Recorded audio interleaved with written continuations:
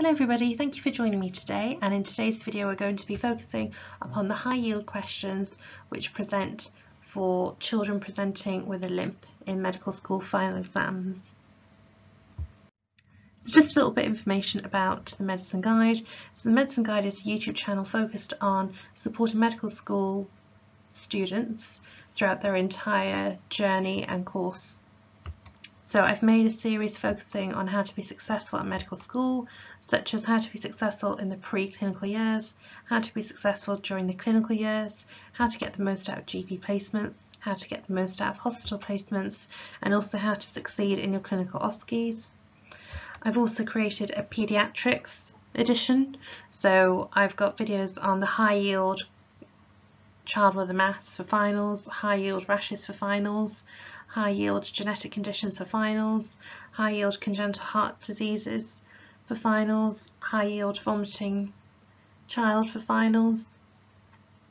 So please can I ask you to give me a thumbs up if you enjoy my video today. Please can I ask you to subscribe to my YouTube channel, and please can you support me by sharing my video with your friends. And I would also like to encourage you to write a few comments in the comment section. Let me know if there's anything that you didn't like about today's video, anything that you think I can improve on. So without much further ado, let's get started. So the outline of today's video is that I'm going to discuss developmental dysplasia of the hip, Perthes disease, septic arthritis, transient arthritis, and slipped upper femoral epiphysis, because these are the high yield typical exam questions which you'll find in your medical school exams. Also, acute lymphoblastic leukemia, so ALL, is the most common leukemia found in children. Also, it commonly leads to a child presenting with a limp. However, I have discussed this in my previous video called High Yield Child with a Mass for Finals. So I would encourage you to look at that video just for completion. So with that in mind, let's get started. So firstly, I'm going to start off by talking about developmental dysplasia of the hip. So this is a situation where the femoral head hasn't properly articulated with the hip. So this means that the femoral head doesn't lie completely within the acetabulum of the hip, and so therefore it's easily dislocated as such. So risk factors for developmental dysplasia of the hip involves the 4 F's, so a firstborn child, a female, family history of developmental dysplasia of the hip, and foot first, so a breech presentation. So when you're reading the STEM or when you're revising about developmental dysplasia of the hip, just remember the 4 F's are the key risk factors for developmental dysplasia of the hip. So a child will present with delayed walking and a painless limp. They will have asymmetrical skin folds. So the leg that's been affected by developmental dysplasia of the hip, that leg will have extra skin folds present. Also, Alice sign will be obvious, so that leg or hip that's affected will have a shorter appearance because the hip muscles will undergo atrophy, so that's why that particular leg will appear slightly shorter. So in terms of tests, so developmental dysplasia of the hip should be identified during the routine NIPE screening. So when a child is born, they have that initial newborn screening examination, that's known as the NIPE screening examination. So as part of the NIPE screening examination, the Barlow and Ortolani test are performed, and this helps to identify children who have developmental dysplasia of the hip. So in the Barlow test, this is when the healthcare professional will try to dislocate an articulated hip, and if you look at the picture below, it shows you how they were able to do so. And then after performing the Barlow test, then the Ortolani test is performed, and this is when healthcare professionals try to relocate a dislocated hip, and the hip returns back into the acetabulum with a very loud, obvious clunk sound. So please refer to the pictures in the bottom right hand corner for further clarification about this. Okay. Now, your ultrasound screening test is your gold standard test that's performed for developmental dysplasia of the hip. Now, x-rays are considered first line if the child is above 4.5 years of age. Okay? And in terms of management, we offer children a Pavlik harness initially, and then combined femoral and pelvic osteotomies are performed for more older children. So the key features to remember about developmental dysplasia of the hip is that risk factors involve the 4F, firstborn child, female, family history of developmental dysplasia of the hip, foot first, so breech, presentation and delivery. The signs are that they have delayed walking, painless limp. They will have one leg that appears shorter than the other. And in terms of tests, your ultrasound is the gold standard, and the Barlow test and autolining tests are performed as part of the NIPE screening test to identify children affected with developmental dysplasia of the hip, and a Pavlik harness is used as part of management. Now, I've highlighted some pieces of text in purple, and that's to emphasize that these are the high yield phrases or buzzwords which will help you to remember developmental dysplasia of the hip, and also you need to be aware of these tests, and you also need to be familiar with the term Pavlik harness because this is something that is commonly asked at medical school final exams. Okay? So now we're going to focus on Perthes disease. So Perthes disease is essentially an avascular necrosis of the femoral head. So this means that the femoral head has become flattened and fragmented, so it's unable to smoothly rotate in the acetabulum, and this restricts the child's movement and mobility. So one key feature to remember of Perthes disease, amongst other key features, is that Perthes disease begins with a P. So because it begins with a P, you should think automatically that Perthes disease will affect children of a primary school age. So these children will be between the ages of 5 to 10. So I've highlighted Perthes disease initially with a P in a green font, and also primary with again a green font to help you remember that Perthes disease affects primary school children. So these patients will complain of a hip pain, which is then referred to the ipsilateral thigh or knee. This pain is worse with activity, worse with exercise, and they have pain especially on hip abduction and medial rotation. Okay? So in terms of tests, an X-ray will present with increased density in the femoral epiphysis.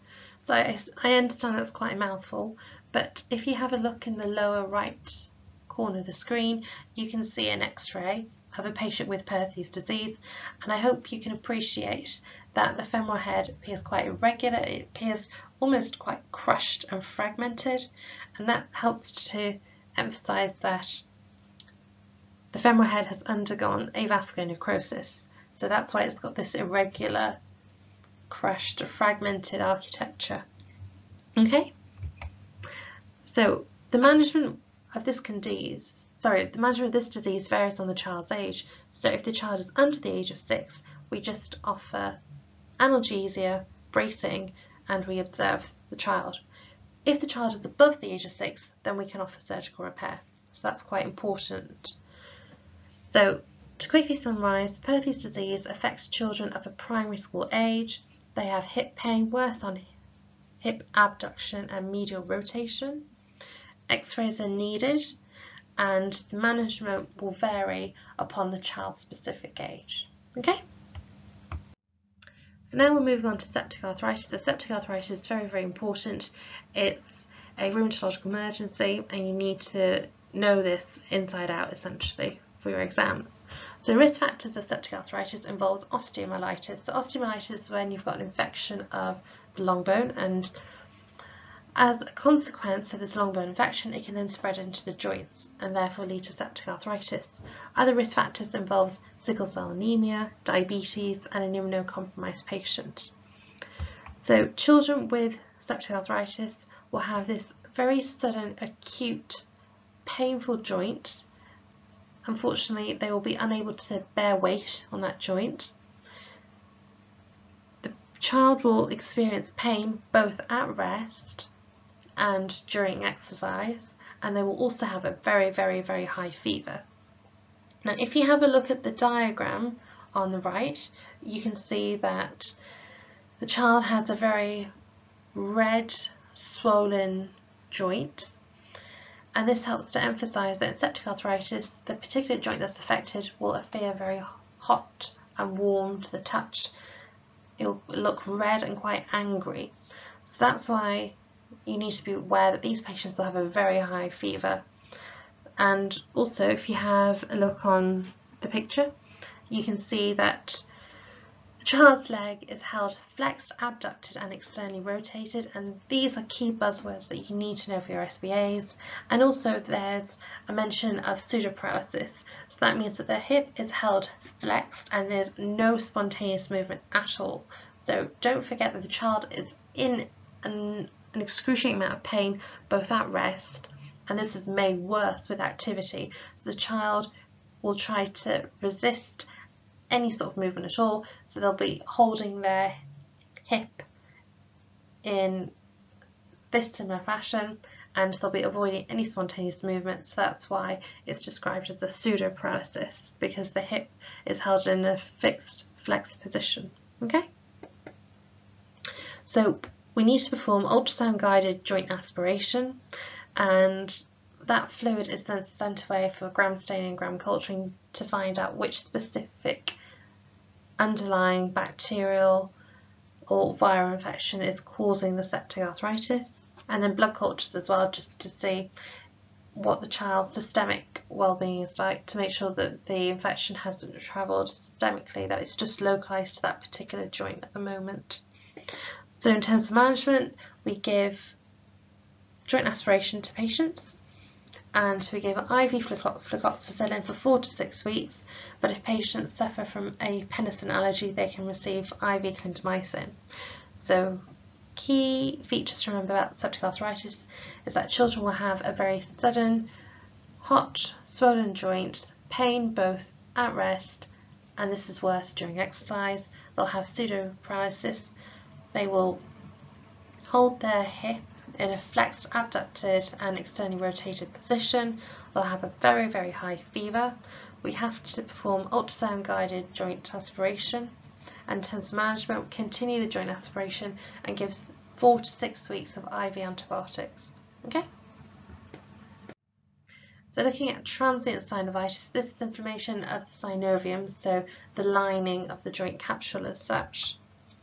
So in terms of signs, there'll be an acute limp, similar to septic arthritis. However, in transient synovitis, it's not necessarily an emergency situation, whereas septic arthritis is definitely a life-threatening emergency, so you need to act far more quickly. In transient synovitis, the child will have a mild or absent fever, whereas in septic arthritis, the child will have a very high fever.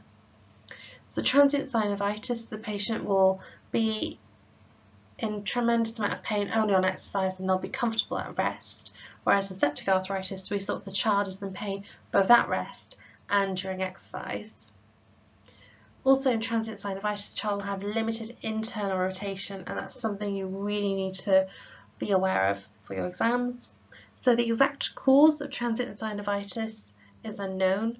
It's thought that it's due to a viral infection.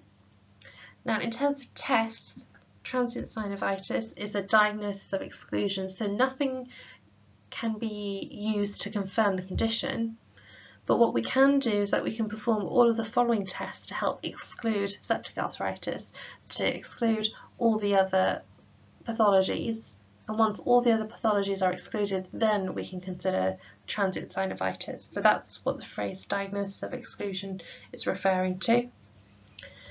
So in terms of management, we give NSAIDs, and that usually helps to resolve transient synovitis.